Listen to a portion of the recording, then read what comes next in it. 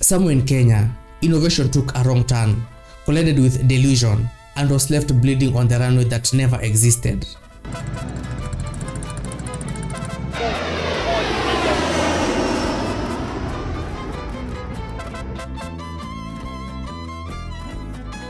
Enter a man with the audacity, or maybe insanity, to believe he could build the next Top Gun jet fighter using the mechanical heart of a motorbike, the body parts of a plastic stool, and the swag of someone who watched Iron Man once and thought, yep, that looks easy. He proudly named it the Jumbo Jet, 7th generation jet fighter. Pull up. Me, I call it the flying tuk-tuk of doom. Oh, shit.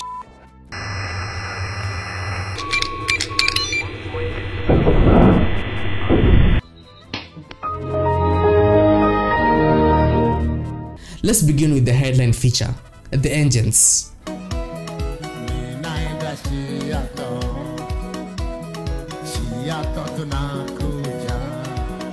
Oh, don't clap yet. This machine doesn't have one, and not even two. It has 3 engines. Because if your jet can't fly, at least let it confuse people with mathematics.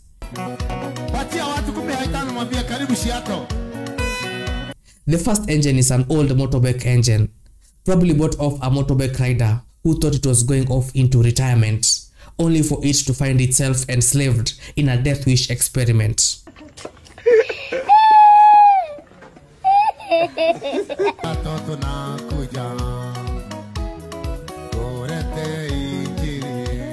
This engine is supposed to move the plane on the ground and somehow help it take off. I don't think you have the facilities for that, big man. Take off to where? On a runway that he doesn't own or doesn't exist?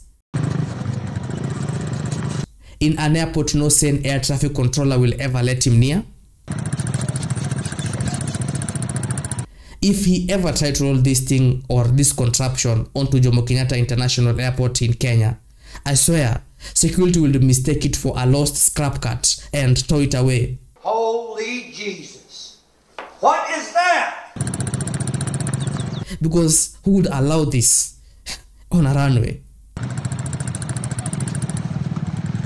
Engine 2 and 3 is where now imagination went fully rogue.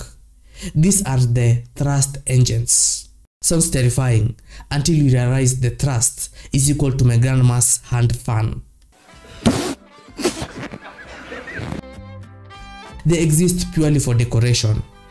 Think of them like that one uncle who always shows up to a family meeting in a suit but never contributes a cent to the fundraiser.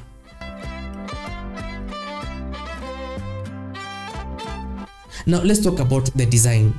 Inspired by fighter jets, yep. But winning any beauty awards? Absolutely not.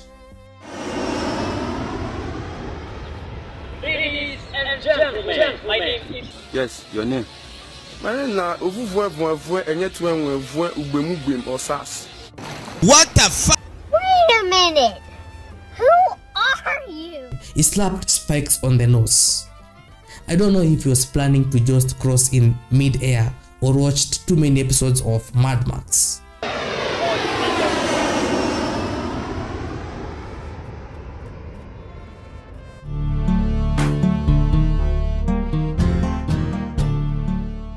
And to make it even more intimidating, he glued a dummy missile, a fake missile, straight out of a child's toy set.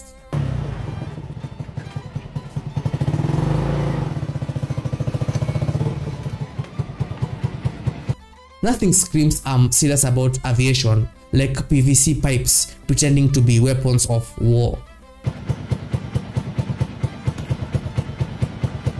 And the stability tests? Watching him climb onto this so-called jet is like watching a 120-kilogram uncle trying to sit on a plastic stool from the market.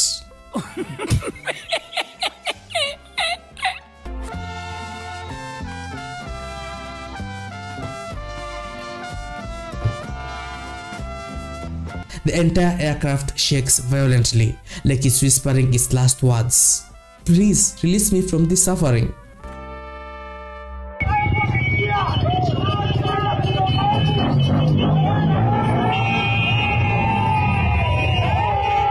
But wait, there's more. 7 seats. Yep, you heard me. 7 seats.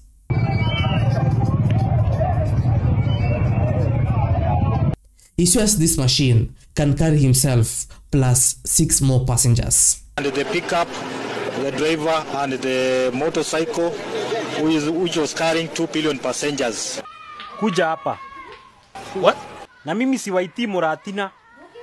Get out of here right now. Who these passengers would be, I don't know, and where they will sit is also not visible. I'm judging by what is used to see on Kenyan roads, you know, where passengers are overcrowded in public vehicles. I guess he's thinking of doing the same to his plane and his passengers, who I don't know where they will be coming from. Kokasa, umeona vizuri Moyaudi ukuje kuniangusha katikati ya vita ya Israel na Gaza, si ndio? Imagine him shouting, "Welcome aboard Jambo Airlines. Destination, Mount Kenya." While people are strapped in, praying for the nearest exit parachute that doesn't even exist. What would you do if you found out that you have a spinal cord? If I find that I have a spinal cord, I have to go and visit the doctor and they remove it. And they remove it. Why? And it is a disease, it may cause me a problem. Me personally, I wouldn't take this level of disrespect. When it moves, the wheels tremble like a goat coughing in rain. Got it! Got it! The axle looks like they were stolen from a wheelbarrow. The tires, straight from a tuk-tuk. Forget landing. If this thing ever touched an actual runway, aviation officials would faint on sight. And then the cherry on top. The back proudly displays a "Stay Back" sign. What do you mean by that?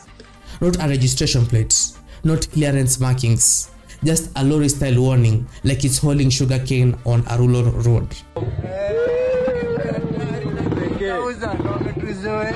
Stay back indeed, not because of speed, but because you may never know which part of it might fall off mid-roll.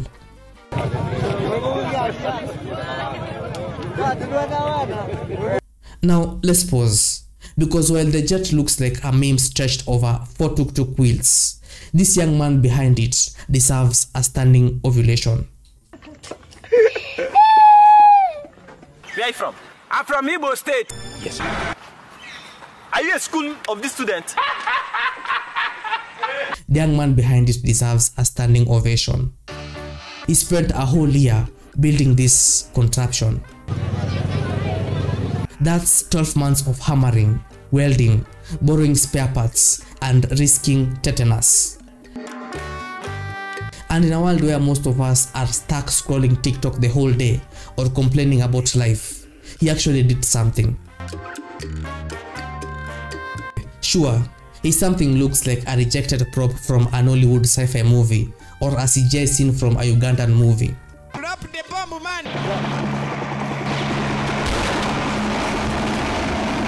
Sure, if it ever flew, Buzz would probably sue him for reckless airspace endangerment, but it's still something. So, what do we really have here?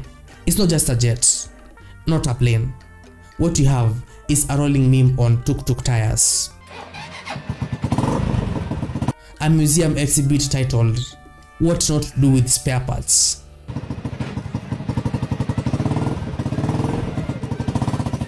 Will it ever fly?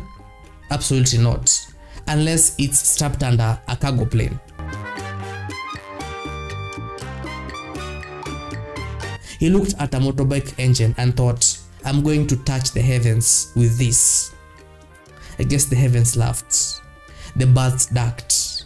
The wheels shook, but still, bravo, Captain Jumbo, Kenya's very fast 7th generation comedy jet.